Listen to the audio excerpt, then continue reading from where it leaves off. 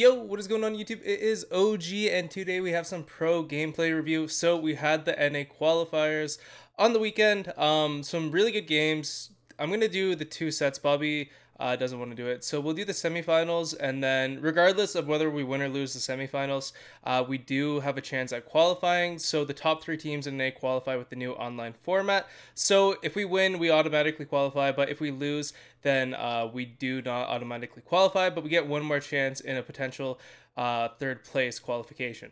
So we're going against IX Academy's team, and they went by another name. I forget what it was, but they're all good players. And the games are really entertaining, so I'm excited to cover them. Anyways, let's get into the video. Okay guys, game number one. Now the bans are for the entire match. So our team banned Mr. P, which is not very fun to play against, and the other team did ban Max, which we've been practicing with a bit, but we kind of like knew they'd ban Max. So usually teams, they either ban like Max or like Sandy or something like that. Depends on the maps, honestly. So you can see we have pretty similar comps. The only difference is that they do have a Daryl and we do have a Brock. So we weren't really expecting the Daryl, but it's fine. Like, he does pretty well into our comp, honestly. But we just gotta like kind of like burst him down as a team, and he did a good job just kind of like playing it slow at first and not giving him my super, just kind of like waiting back till he gets a super, because then he has like a lot more kill pressure. But you can see my teammates doing a really good job off the start, and I'll actually get their Piper there with the coin splash, and I do get my turret out first, so that's really big. Bobby's doing a really good job on the left side. Also, by the way, I have the easy side on this map, so I'm gonna trade with their Piper again, but we're off to a really good start. We're at almost countdown already, but they are going to get some pressure back and they'll take out my turret, which is fine. So we do want to get this Daryl out. I mean, I want to stay alive. I don't want to respawn there, so I do have to use my penny turret, unfortunately, there, but it does push him back, and I do get our grass back. So me and Crying both hit a really good shot there, and that's going to take out their mid yet again. And unfortunately, he gets his turret out just in time, and it does take out my turret. But, you know, Bobby's there to kind of clean up their penny. Bobby should really take out that turret right now just because it's going to be annoying for us. But he doesn't, unfortunately. That's okay, though. And we're still in a pretty good spot. So now they switched over. So I have the penny matchup. I love this matchup.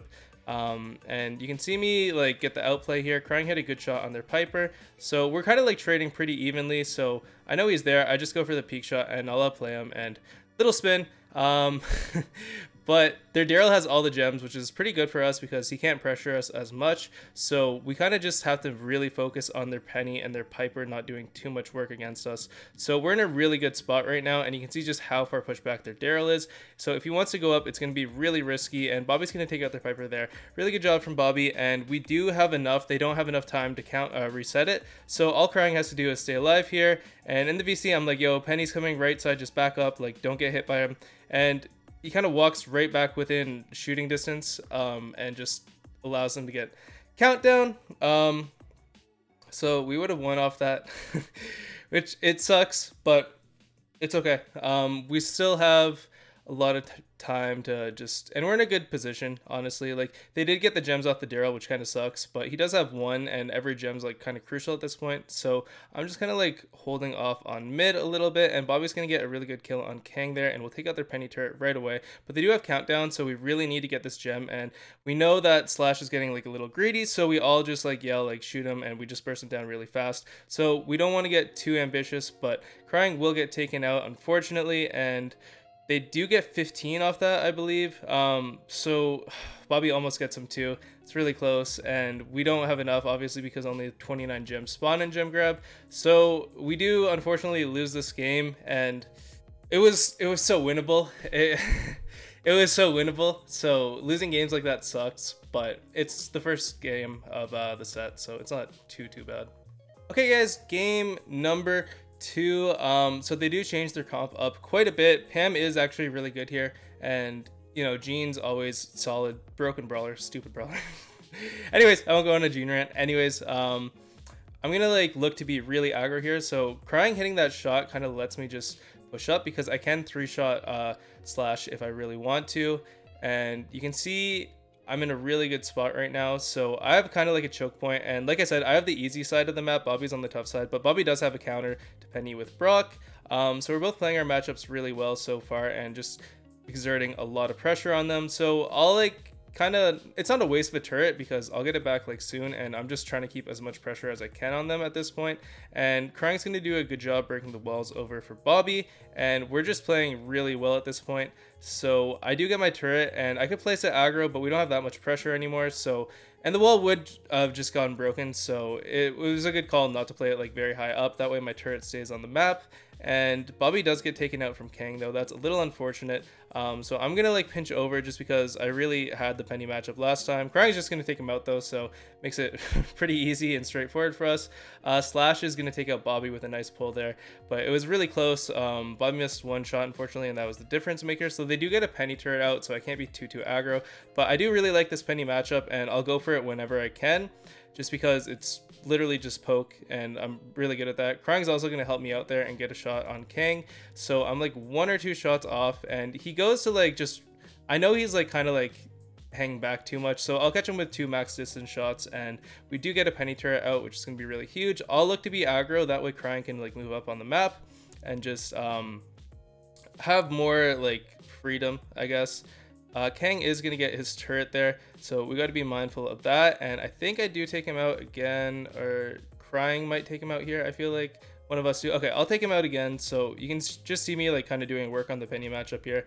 And we're off to like right here. I'm just kind of like trying to stall a little bit, and that way we can get the 11th gem, so they don't have enough for countdown. So that's why I threw my turret out there, and you know, we're gonna take a pretty convincing second game. I think as a team we had really good like communication that game, and we all played our matchups pretty well, so GG.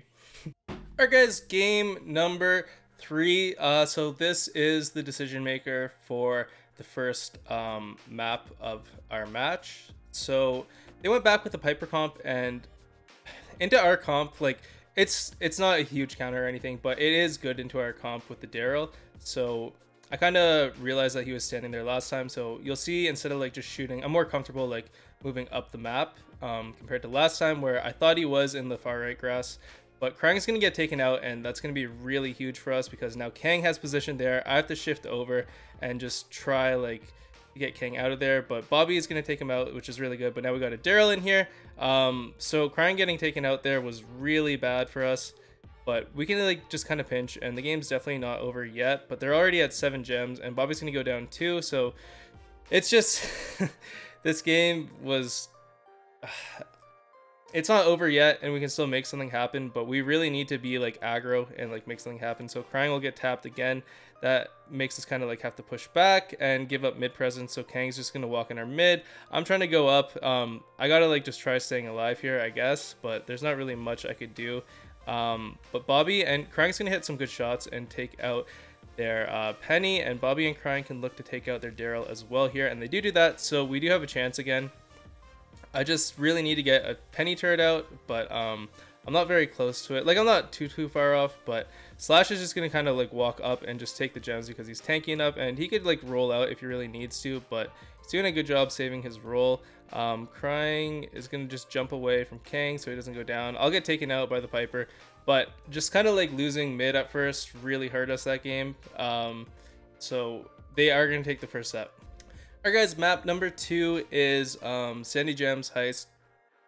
So we're kind of using a weird comp. Bobby saw like the Japanese team use it and he thought it was godly. I'm not really a big fan of it, but we practiced with it and we did fine, but scrims are completely different. So sorry, I'm like lagging a little bit right now, but you can see I'm on Penny again. So ideally I want to get up to the safe and just get my turret in an aggro position.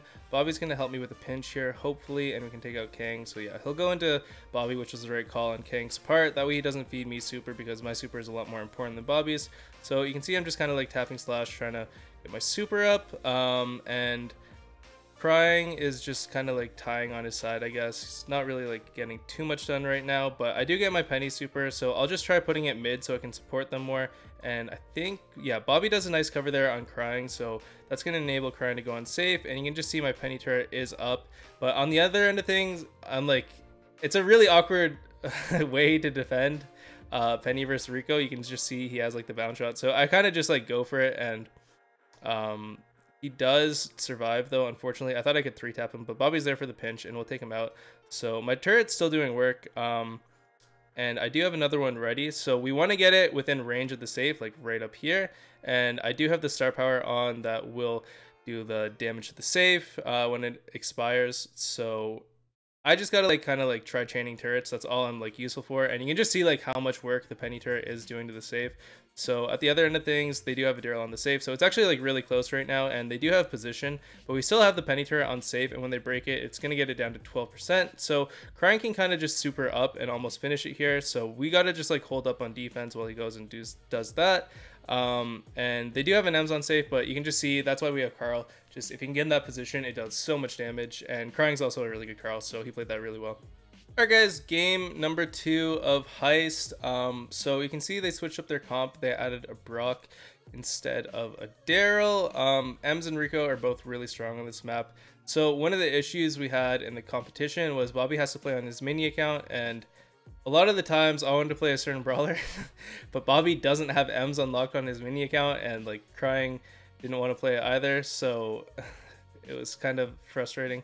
But you can just see Crying lets the Rico go completely uncontested at the start, which I think was kind of bad, because they just have total position now, and they do have people actually defending us instead of us just letting a Rico go on the safe. So they're just literally going to destroy our safe so fast. The Rico just walked down the side uncontested, and Crying went for the trade, but we like pretty much lost that game because of that, I think, and it's just not even like close, this one, and it was just a poor call, I think, to let the Rico go. Alright guys, game number 3. As soon as I saw the comp, I knew we lost. So Bobby thought it would be a good idea to go Barley because it would, if they had the same comp, like it would counter them, but triple tank, like no, he just gets run down right away too.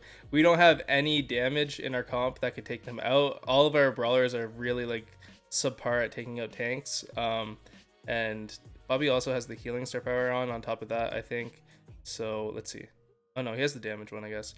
But it doesn't really matter at this point. Like it takes us so much time to just kill one of them, especially like they're using like the bull shield, and then you can just see like we hit him with like all our shots and he still survives. And Crying does get on safe. Bobby kind of misses his super there. I'm just focusing on the defense. I don't know. I can't take out this person by myself. Like, even if I hit all my shots, like he'll still get like 30% off on the safe. So it just, as soon as I saw the comp, like I knew we lost. Everyone on our team did. So that's one issue that we have. That's our main issue actually. Like right now, it's just our comps so bad. I don't know why we played this comp. So much regret.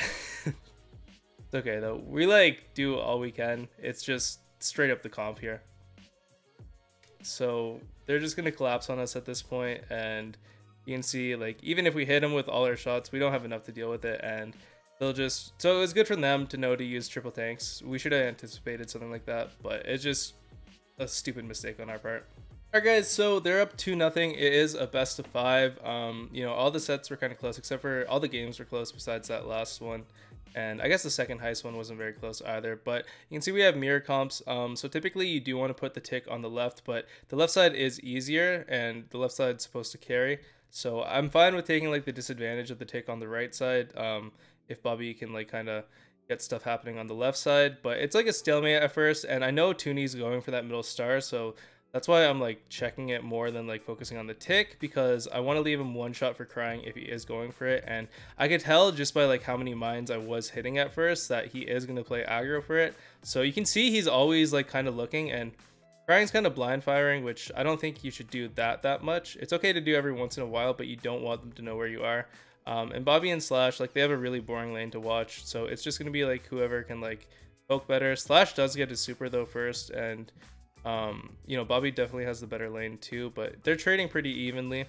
And the real, like, the carry on this is supposed to be the Piper, but Toonie's playing super defensively, and he's just really looking to get this middle star. So as soon as he taps Crying, he'll like look to get it, and he does tap Crying there, unfortunately, and he does get the middle star. So that's really huge, because you can just see how defensive this map is, and that also enabled Lukey to push up really fast. So I can go for an outplay. I got my tick head way before him. he hasn't gotten a lot of value off me. I have to like tank 1 or 2 tick shots here to move up. Otherwise, he can just keep spamming the entire time. And there's 20 seconds left, so I decided to just kind of like go for it. And I am like pretty weak, but I do have the healing star powers, so I just gotta make sure the Piper doesn't tap me at this point, and we'll go for a kill on the other side of the map because they are only up 1-0. So it's definitely possible, and I think we can almost trap Slash here, but he's just a little out of range, and Krang's gonna get taken out, so they will win the first game 3-0, and it's just the mid star at first. We like gave it up like too easily.